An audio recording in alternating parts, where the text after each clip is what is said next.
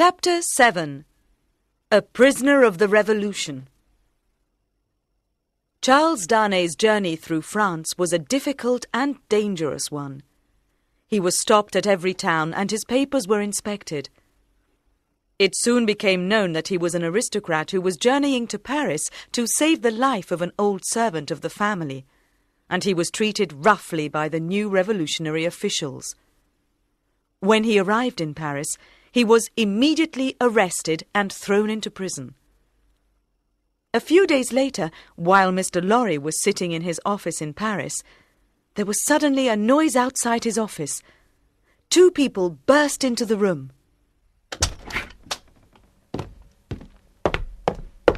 Lucy! He cried in astonishment. And you, Dr. Manette? What are you doing here in Paris? It's Charles, Lucy explained hurriedly. He's here in Paris, in prison. Then she explained why Darnay had come to France and how he had been arrested. It's all in the letter he left for me before he came here, she explained. We must save him, she cried desperately. Dr. Manette spoke now. His voice was strong and firm. I have great influence here, he said calmly. Everyone knows that I've been a prisoner in the Bastille. They'll listen to me, and I hope they'll let Charles go. Dr. Manette left immediately for the prison where Charles was being held. He found the situation there extremely dangerous and chaotic.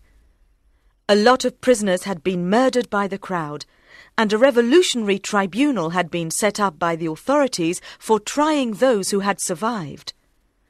This was the time when the guillotine was introduced as the preferred form of execution. Hundreds of people were executed, and the dreaded tumbrils carrying aristocrats to their death could be heard on the Paris streets every day. It was a time of fear and terror. In the days and weeks that followed, Dr. Manette worked hard to save his son-in-law. He went before the tribunal and explained who he was and how he had been held in the Bastille for 18 years without trial. Once the tribunal knew his history, he was regarded as a friend of the new authorities. They treated him with great respect, but little was done to free Lucy's husband, who was always angrily referred to as Evrémonde. Months went by, and Dr. Manette went to the tribunal every day to plead his case.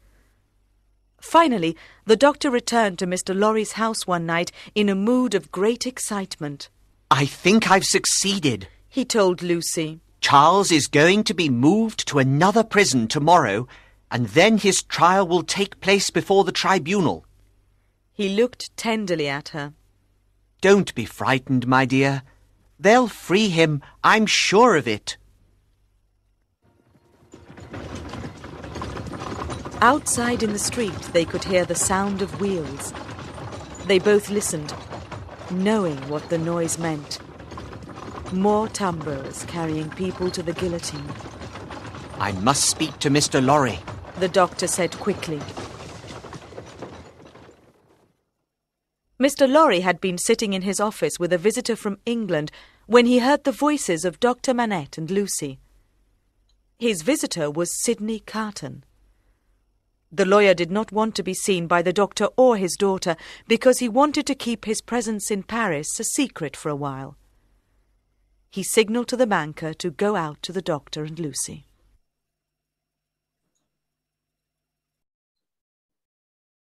Inspect. The word inspect is a verb. It means to look at something carefully. To inspect is to look at something carefully in order to learn more about it, to find out problems. If we have a school and there is a problem, the government can send someone there to find out, to inspect. Arrest.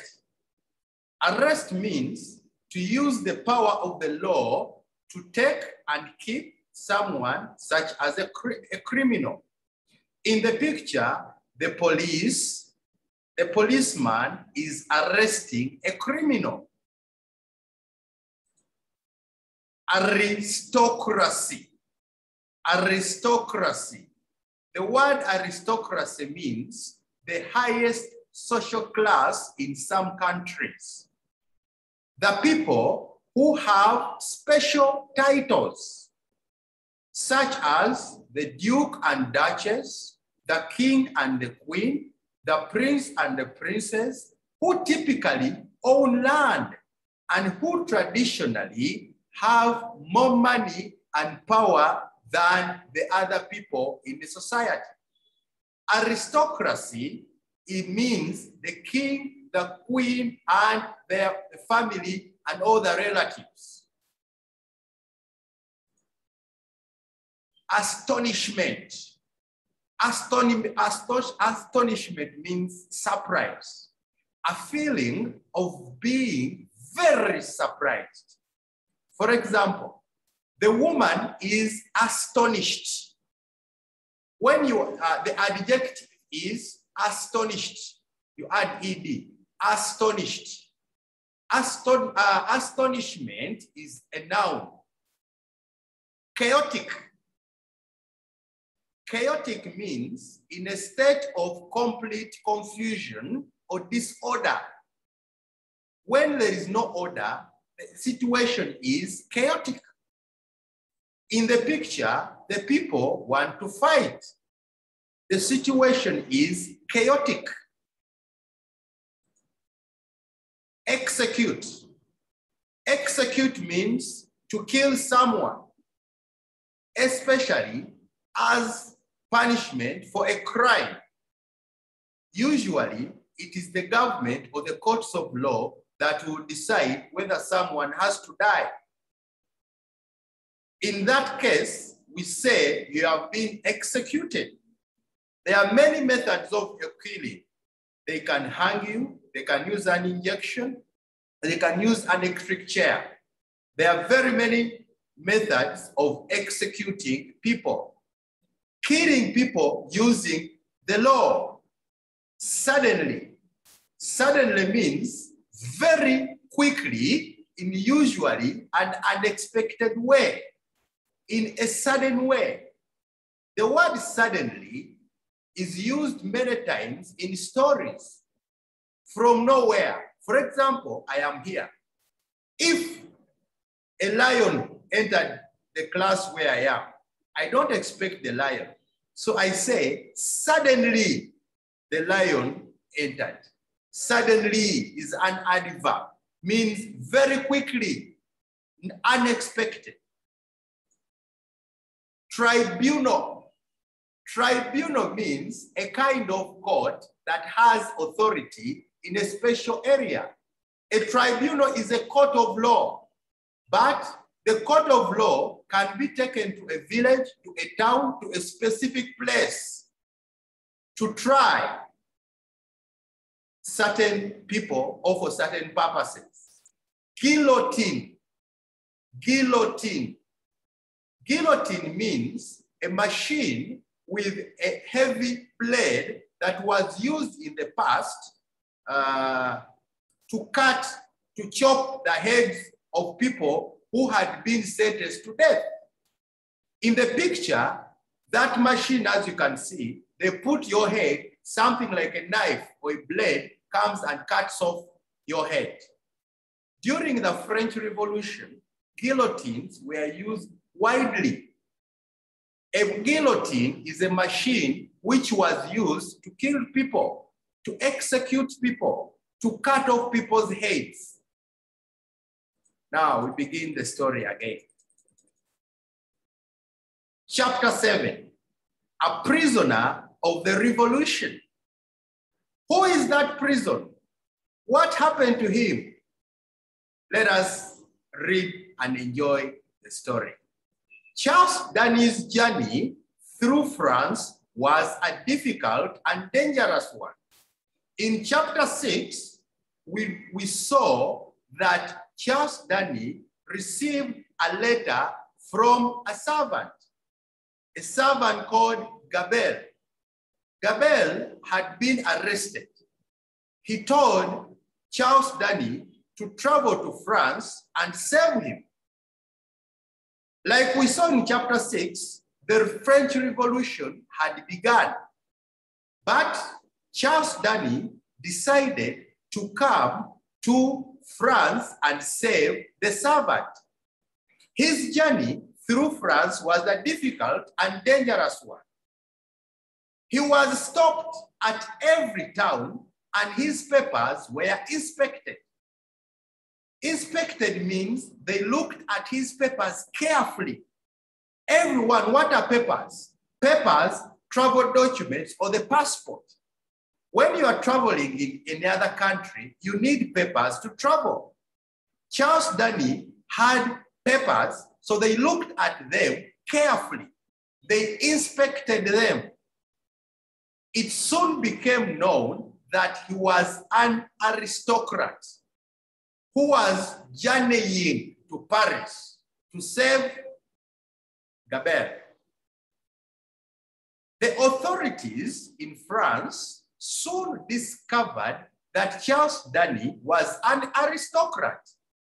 We know Charles Danny is a brother. Is part of the aristocrat. Aristocrats are the rulers, the king, the queen, the family, the leaders. He was part of them. Who was journeying to Paris to save the life of an old servant of the family. And he was treated roughly by the new revolutionary officials. Once they know that he was an aristocrat, they treated him badly. Roughly means badly.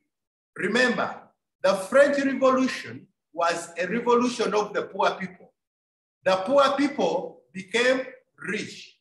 They attacked the leaders and killed them. They killed the king, the queen, the children, the family. Anybody who was rich before was killed. The new leaders of the revolution, they targeted the church, the rich, and the aristocrats. Charles Danny, we know his name was not Charles Danny. He had changed his name because he did not like what his family were doing. When he arrived in Paris, he was immediately arrested and thrown into prison. A few days later, while Mr. Lorry was sitting in his office in Paris, there was suddenly a noise outside his office. Suddenly, unexpected. Now we go to the part of Mr. Lorry. We have been looking at Charles Danny. The first part of chapter 7 is about Charles Danny. Charles Danny came to Paris. Why? To save Gabelle, the old servant. The officials looked at his papers, they inspected, and they found out that he was an aristocrat. They treated him very, very badly.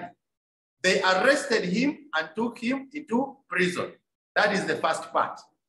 The second part of chapter 7 begins with Mr. Lorry. A few days later, while Mr. Lorry was sitting in his office in Paris, there was suddenly a noise outside. Who is Mr. Lorry?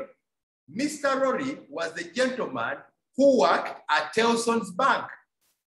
Remember, they had many customers in Paris who wanted the bank to help them keep their valuables. Mr. Lorry traveled to Paris and he was in his office. Suddenly, there was a noise. Two people burst into the room. To burst means they came forcefully into the room.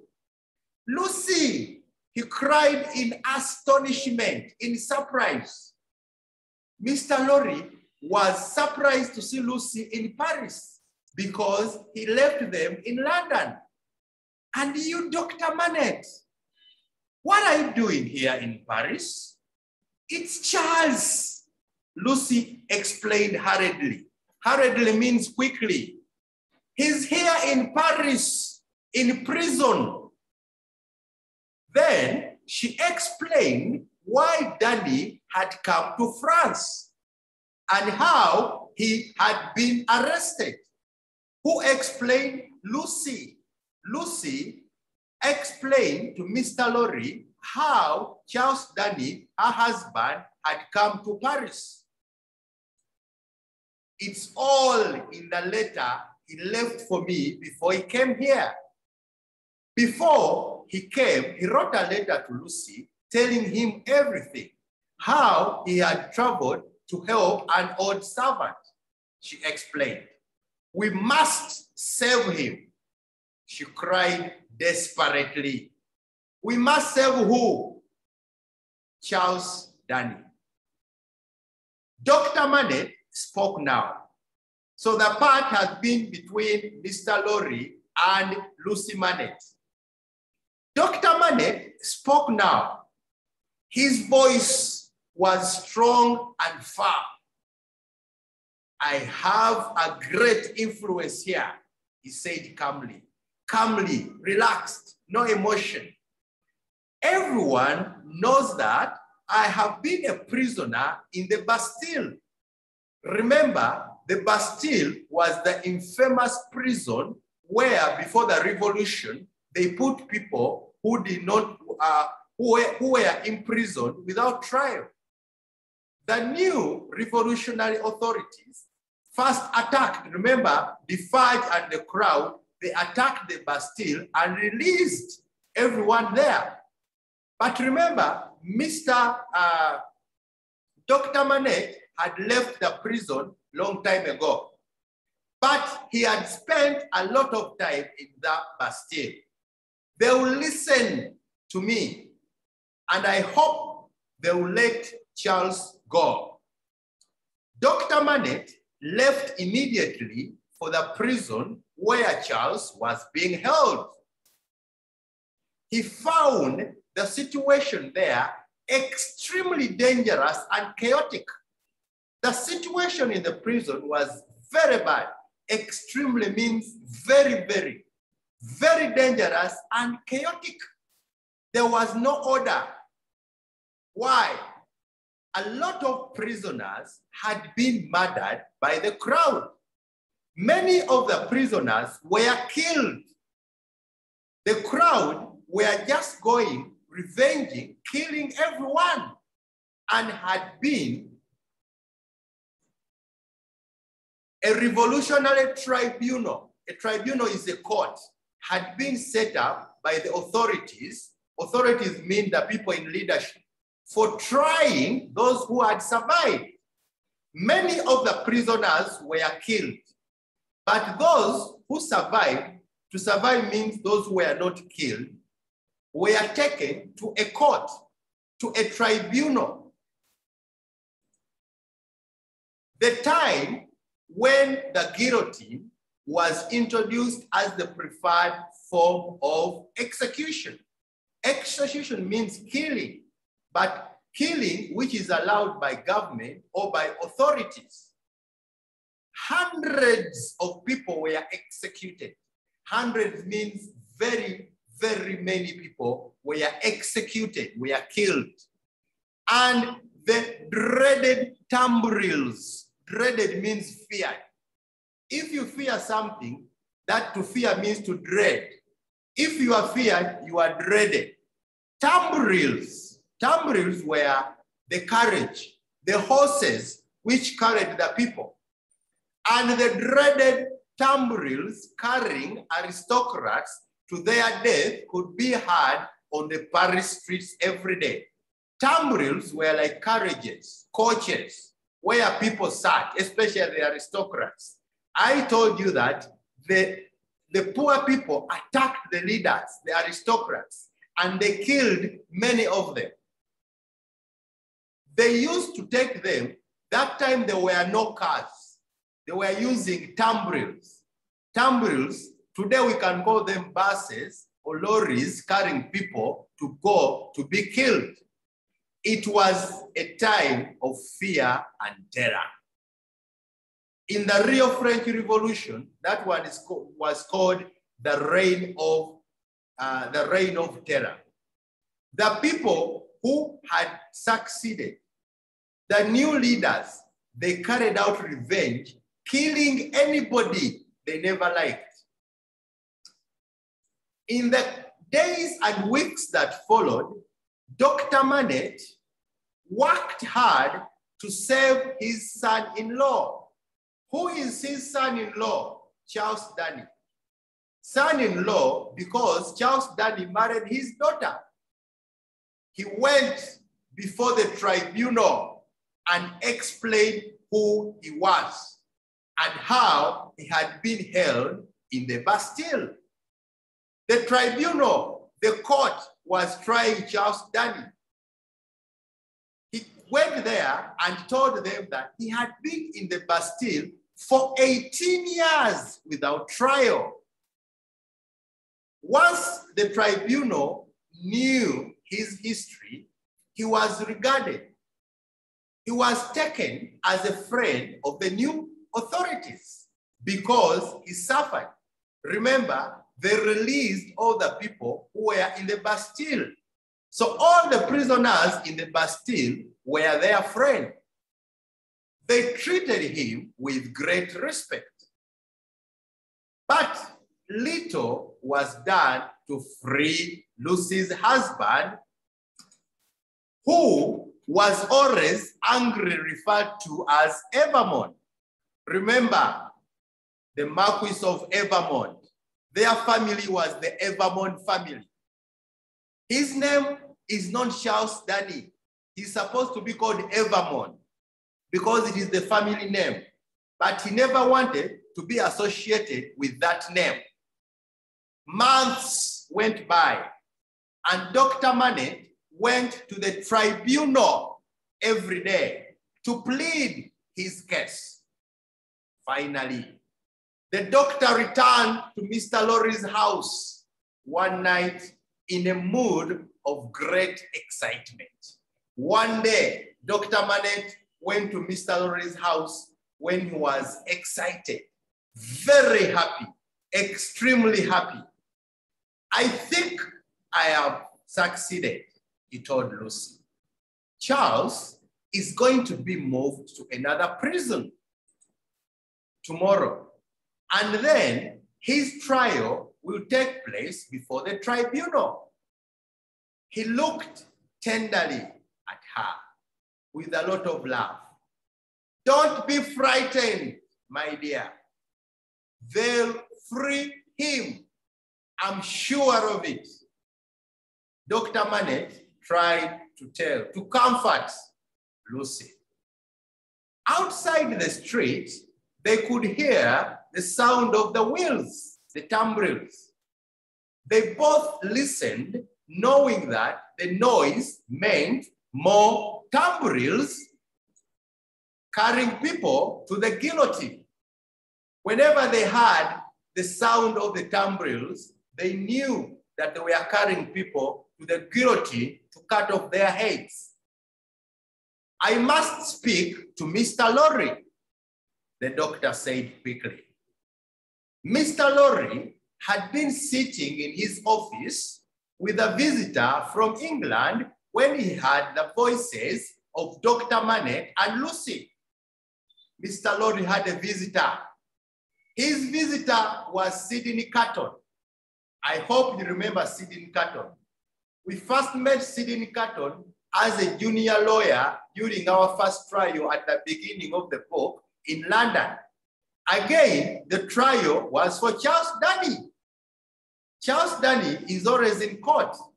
Sidney Carton is the man who looked exactly like.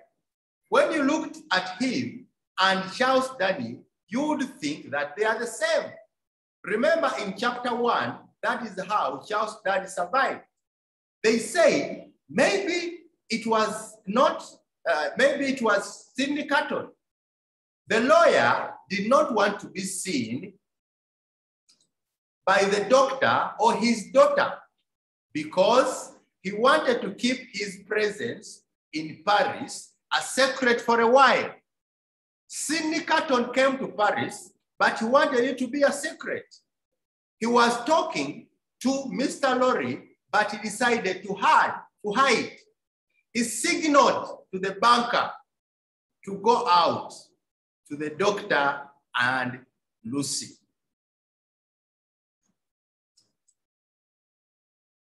That is the end of chapter 7.